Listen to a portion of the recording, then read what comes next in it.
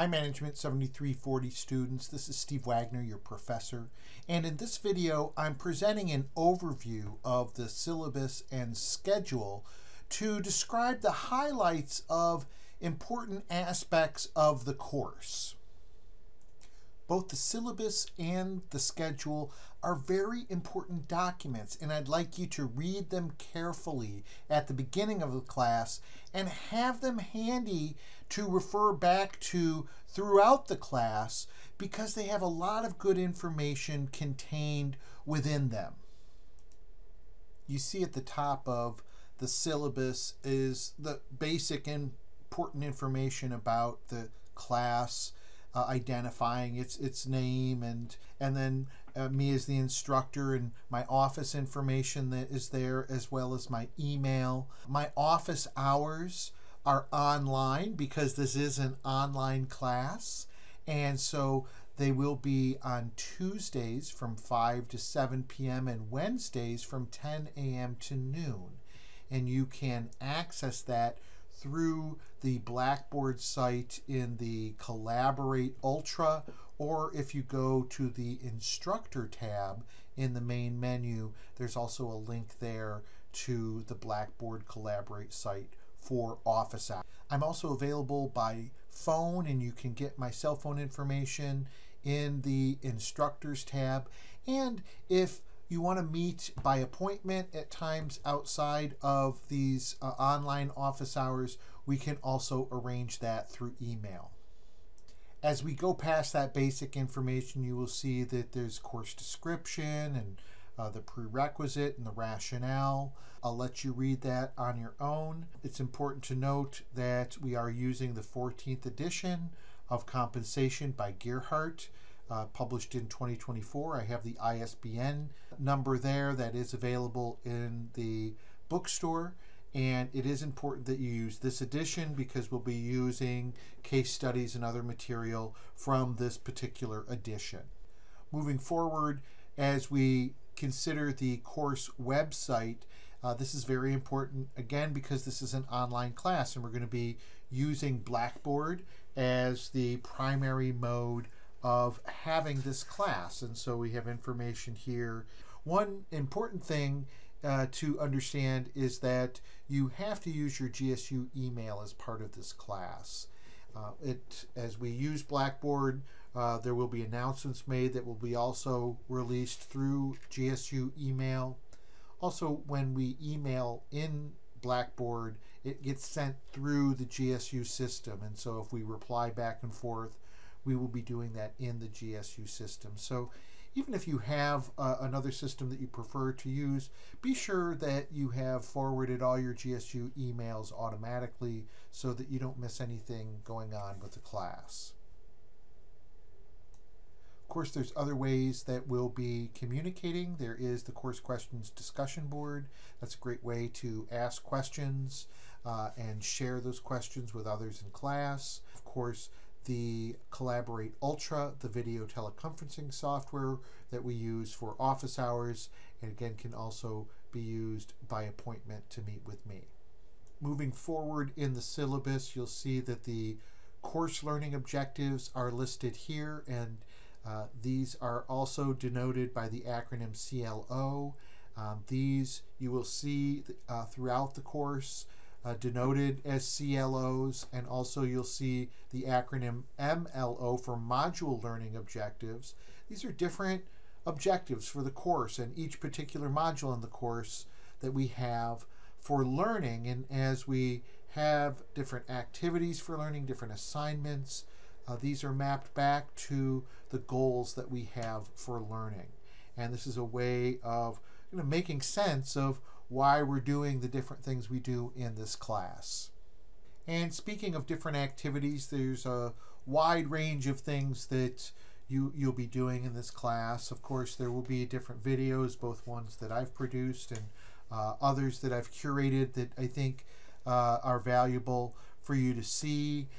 There will be case study discussions that we'll do in small groups. There'll be different assignments that we have, some using and applying Excel, for compensation management. There'll be a range of different activities that we'll be doing, and some of these things are evaluated. Again, so the discussion board assignments, as you can see, are 15 of those, each worth 20 points. We'll also, in each module, each week, have an open book quiz, and each of those is worth 20 points. During the course, there will be 2 different compensation analysis assignments. These will involve using Excel to solve compensation problems. Each of those is worth 50 points. And there'll be 2 exams, one around the midterm and one around the end of class.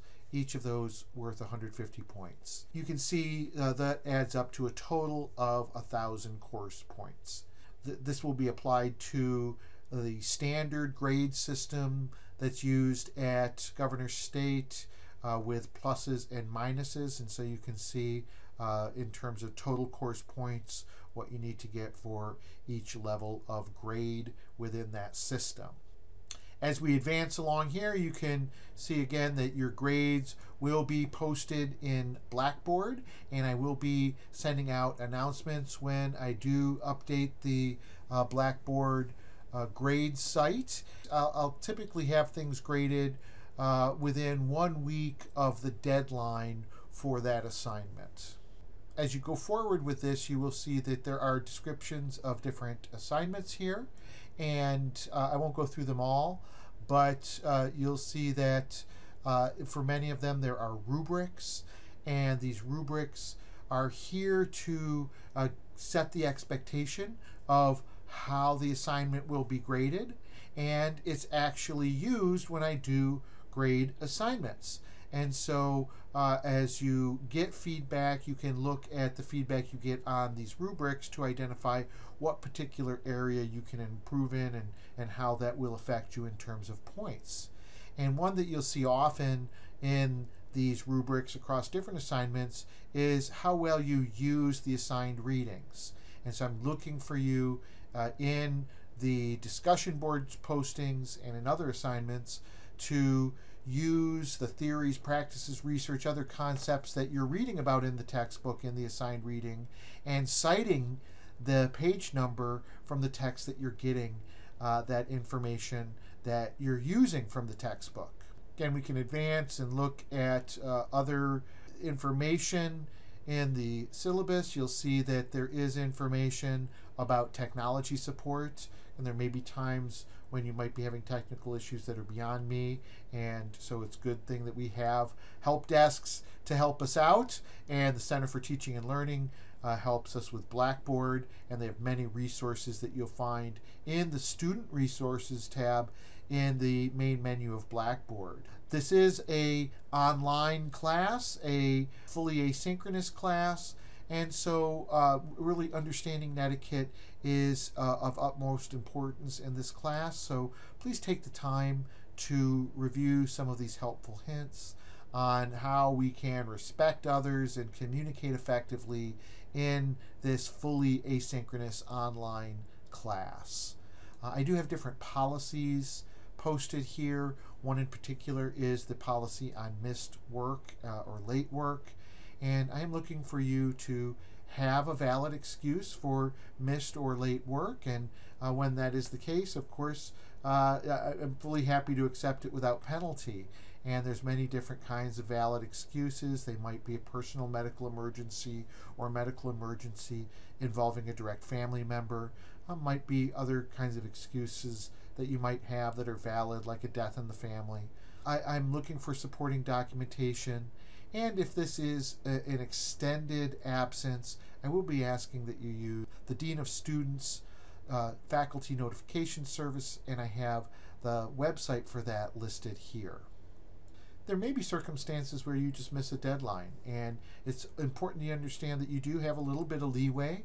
There's always up to 3 days that you can submit an assignment late without a valid excuse.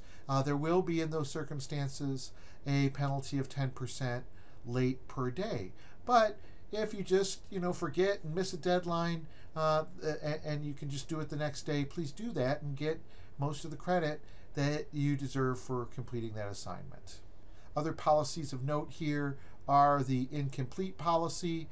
Please look at this. This is consistent with GSU's grading policy where they describe incompletes. There's also different types of tips, such as, making an effort to build rapport with your instructor. With this being an online class, there may be a sense of distance. Please connect with me when you have questions, when you need clarification. Please email me or set up a time to come to talk to me at office hours or by appointment. Understand when you can drop the course. If you're not doing well, that should be something that you call your advisor about and be clear about what that date is, and so you can make the right decision. There is information for a disability. If you have a diagnosed disability or you have some concern, you can always talk to our Office for Access Services for students with disabilities. The contact information for them is here, both in their website and their email and their phone number. This is always the place to start. They will establish what disabilities and what accommodations are needed and then reach out to me and we will work out the particulars at that point. Also, as you go down, you can see the Title IX statement. This has to do with anti-harassment, anti-discrimination. So if at any time you feel that you have experienced or witnessed discrimination, we have a Title IX officer, and their information and phone number and website are all posted here, and you should contact them because they will help you in those circumstances. There's also other great information about emergency preparedness as we deal with the cold weather that highlights this. Make sure your information is up to date. Academic honesty is always important. I will be using plagiarism software to check work as part of this class, and want you to understand that academic honesty is important. That also includes being honest in terms of the use of artificial intelligence. There may be circumstances where it may aid you in the process, but you should not be cutting and pasting a response that is tailored to an assignment question.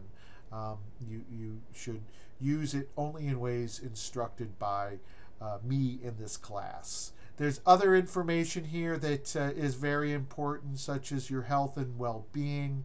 We have support services, and again, if you're feeling distress, this is a great place to contact. There's other information here like diversity, equity, inclusion, and our mission statements for both the university and the college. As the syllabus rounds out, you'll see it gets into a course outline.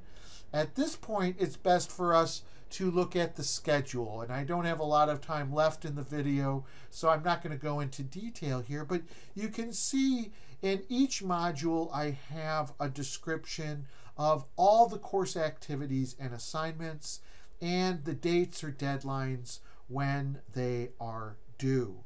And so this is a one-stop shop for deadlines for this course, and it is comprehensive in nature. So please use this, refer back to it.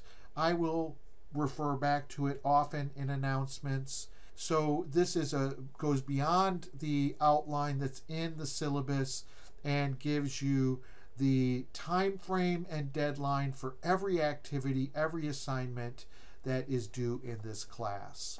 Well, thank you for your time and attention. Please contact me whenever you have questions about the class. Thank you.